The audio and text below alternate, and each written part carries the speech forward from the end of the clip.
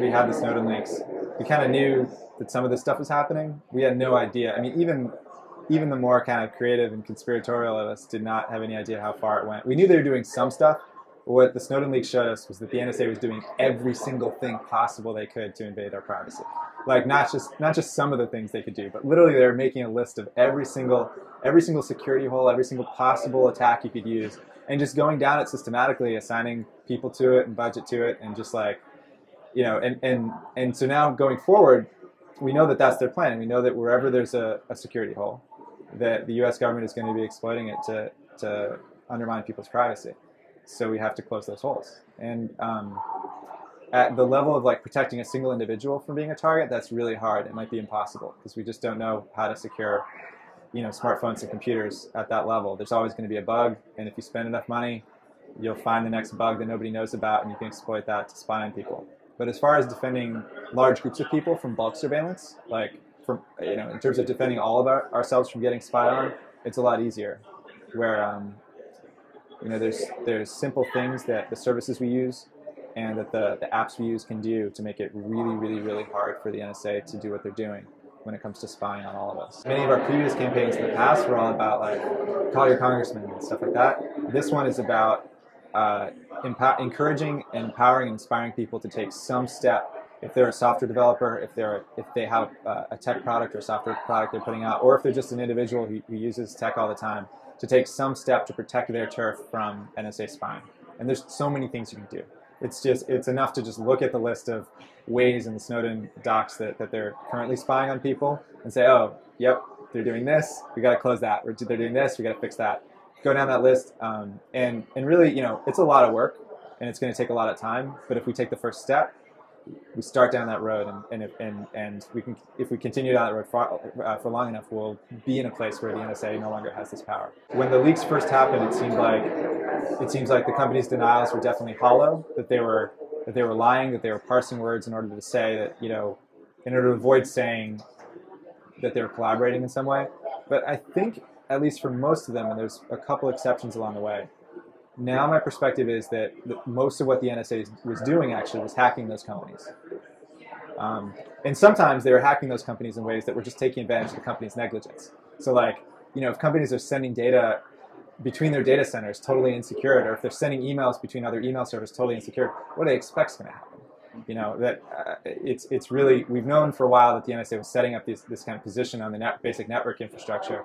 So I think it, you know, to some extent that was their negligence, especially when you have like, you know, Yahoo not having any SSL, any secure communication between itself and its users for years. They're just adding it now. OkCupid still hasn't added it. I mean, that's just negligent. So there was some negligence, but my take now is that most of what the NSA is doing was essentially like looking at those companies as adversaries, the same way they look at us as adversaries, and trying to just get over on them as best they could. And I think in most cases the companies were pretty much dealing with the NSA knowingly through the front door. You know, they get these warrants, incoming requests for data, and they respond to them.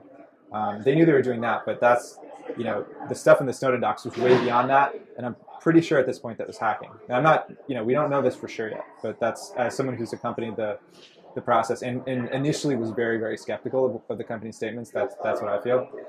There was one big exception, which is Microsoft and Skype, where it seems like Microsoft deliberately went out of their way, even in advance of getting a court order, to work with the NSA to make Skype easier to spy on, and that's shameful. And I don't think anyone should trust Microsoft with their communication tools in the future after we have the docs that they did this after that being revealed. There's also the scandal with RSA, which is another notable one, where RSA collaborated with the NSA for money, effectively undermining basic encryption tools for everyone. But apart from those two examples, most of what we've seen has been hacking. The thing to remember is that communication between individuals is extremely important and extremely valuable. It's valuable whether you're a company like Facebook.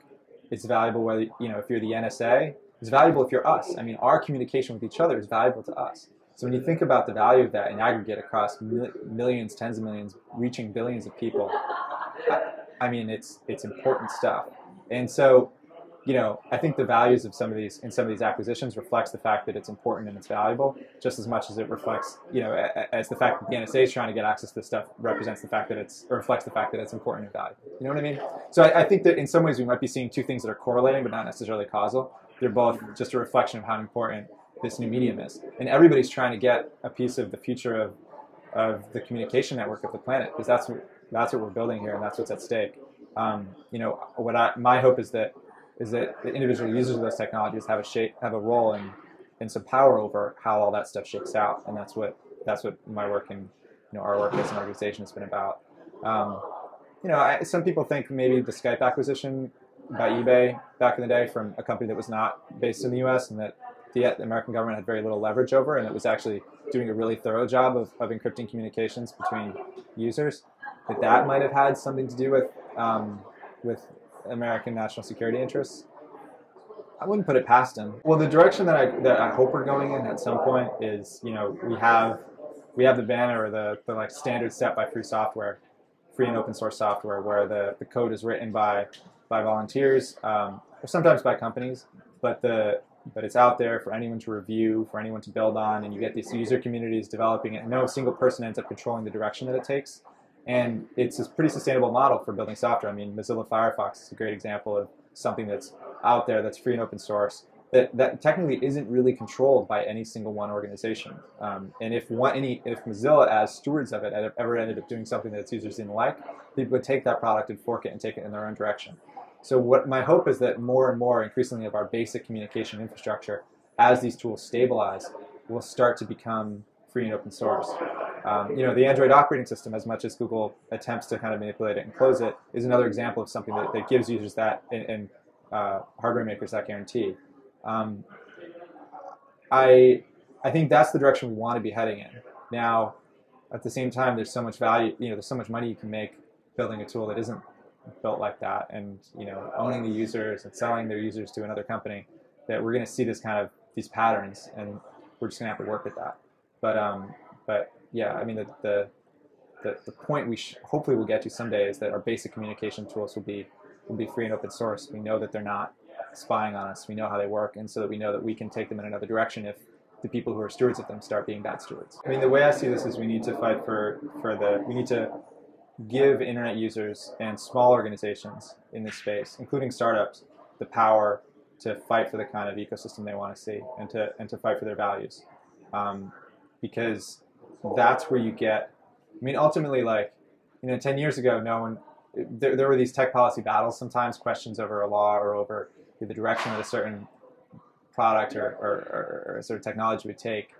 But, to the general public, everybody just didn't care. Now everybody cares, because everybody uses this stuff all the time. And that means we have an opportunity to, by informing all these, all the billions of people in the world who are going to be using these tools about these questions of power that underlie them, and by giving them moments to come together and take control and kind of take the reins and guide things in the direction that they want to see, I think we can ensure that how this plays out is not is fundamentally so much more beneficial to humanity than detrimental. I mean, that's the question, really. We're benefiting from this stuff every day. It's technology is giving us so much power to change the world around us and make it a better place, and we need to preserve that. That's something we need to preserve and build on.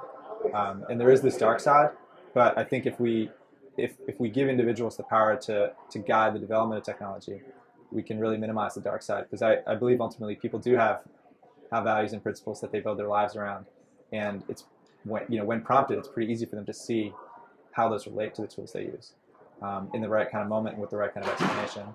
And that can be an extremely powerful force. I mean, the first thing we did as an organization was organize the first big protest to stop SOPA, the Internet Censorship Bill. And everybody thought that law was going to pass, because that's always the way it had happened. Lobbyists just push that stuff through Congress. One of the most powerful lobbies, the motion picture lobby, the drug lobby, just pushing that stuff through Congress over anyone's opposition. And at that time, it didn't happen, because we were able to organize a massive number of people to call their members of Congress, intervene, and stop it.